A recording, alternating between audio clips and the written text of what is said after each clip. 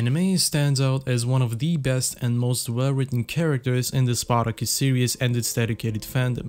Many of us frequently wished that he had a longer run in the series, but as is the fate of all champions, he too had his downfall.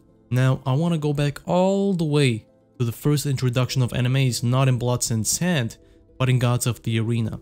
Even though Gods of the Arena was made after Blood and Sand, I want to start from zero, where Oenomaus was yet a gladiator.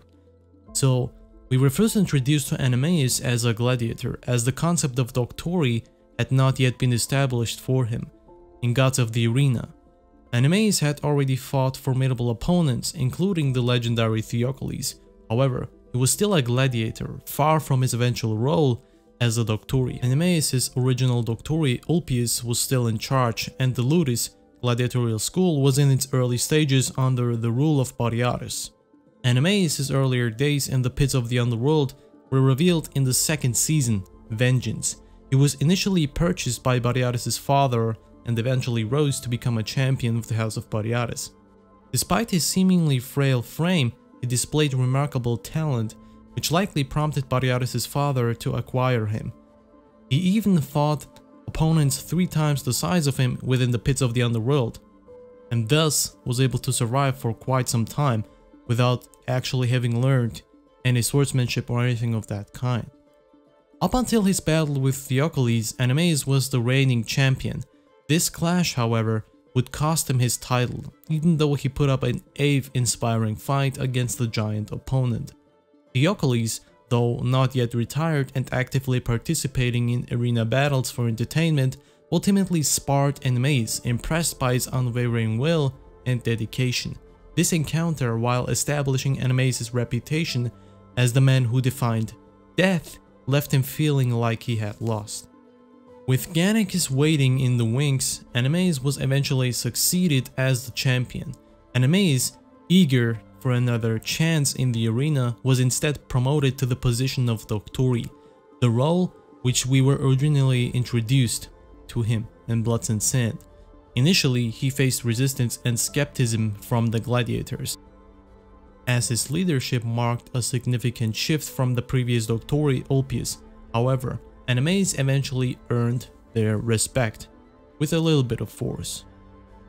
During his tenure as doctori, Oenomaus demonstrated his prowess by easily defeating seasoned gladiators like Crixus and Spartacus, even when they were at their peak, except for Spartacus, because he was yet not nowhere near his peak. Yet Crixus was at his peak, basically. Some might argue that Spartacus may have distracted Crixus, and thus this was the reason why he lost, but there's little doubt that Oenomaus was in a league of his own, showcasing that he could easily take on Crixus during that time, should it even be a one-on-one battle. Oenomaus' time as doctori continued until the ends of Blood and Sand. He had vowed to confront Asher regarding Barca's disappearance, an event in which Asher played a role. This confrontation did happen, but Asher narrowly escaped Oenomaus' wrath. These events forced Oenomaus to re-evaluate his life, and after everything that happened in the Ludus and at the end in Blood and Sand, he returned to the brutal world of the gladiatorial pits, unsure that he has a place anywhere else after all which happened, where there were no winners, only survivors. Unfortunately, Asher captured him and handed him over to Glauba for interrogation. Oenomaus was slated to fight his own brother, Gannicus, in the arena, and learned some specters of the past because of Asher, which were not welcoming news, obviously.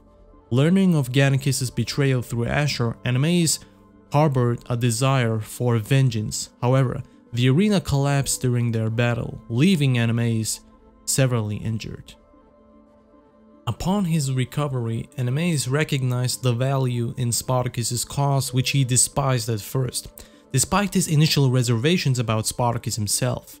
He came to understand the corruption inherent in the system under Bariatus' rule and slavery as a whole. As Oenomaus joined Spartacus' group, he shared his martial arts and swordsmanship knowledge with the new recruits. Gradually, trust was rebuilt between Oenomaus and Gannicus. Oenomaus' downfall came when he faced the formidable Egyptian, a rival equal to most champions in terms of skill, as showcased. In his weakened state, Oenomaus was overpowered and injured, but Gannicus came to his rescue.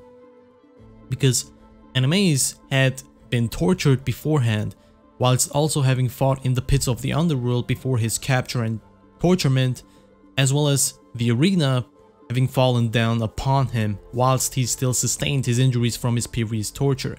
So he was yet not fully regained and had to face an opponent as formidable as the Egyptian, which is not a good combo.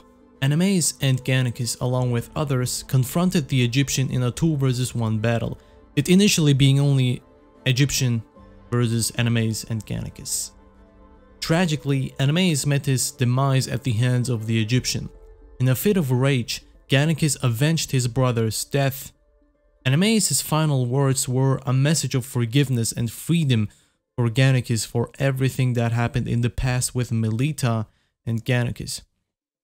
There was even a scene in Gods of the Arena, before Boreatus interrupted their speech, that Oenomaus questioned why Melita was within Gannicus' cell that night with the cup of wine, and that it didn't make much sense to him why she would take that she's no thief.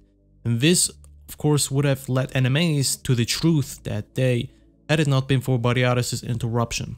Anyways, in the end, Oenomaus' death marked the end of an era, and Gannicus found closure and liberation from the shadows of the past.